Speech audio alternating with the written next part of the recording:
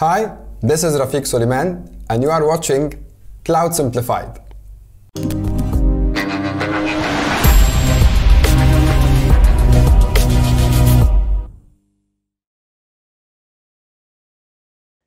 Hi everyone, and welcome to another lesson from the Cloud Practitioner Express. And in this lesson, we'll be explaining the AWS Outposts. So very simply, what is AWS Outposts? First of all, Outpost is a family of a fully managed solutions that is delivering AWS infrastructure to your on-premise and to your physical data center.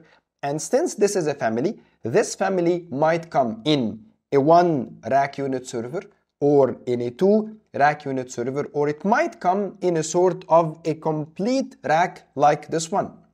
So that's an example of an outpost. This is a rack, and this rack, the beauty about this rack, it comes pre-configured, it comes pre-cabled, so you have everything. All what you need to do, you connect this rack into the network and into the power, and you will see this as an extension to your AWS cloud. So this outpost will allow you to extend and run the native services that we have on your physical outpost inside your data center.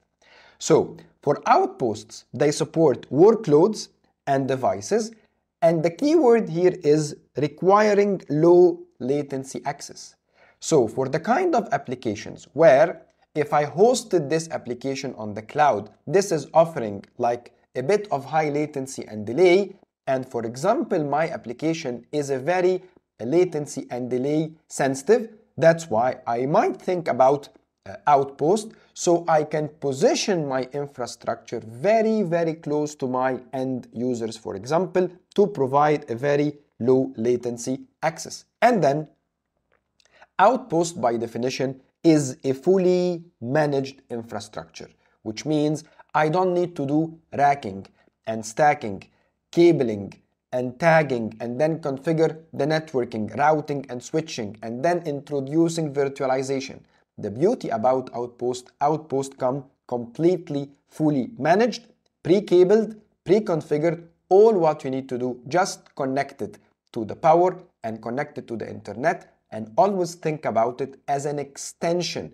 And that can be an example to a hybrid cloud where you have maybe part of your data on AWS cloud and another part of your workloads or your application locally running on your outpost, again to provide a low latency for applications that they are latency and delay sensitive.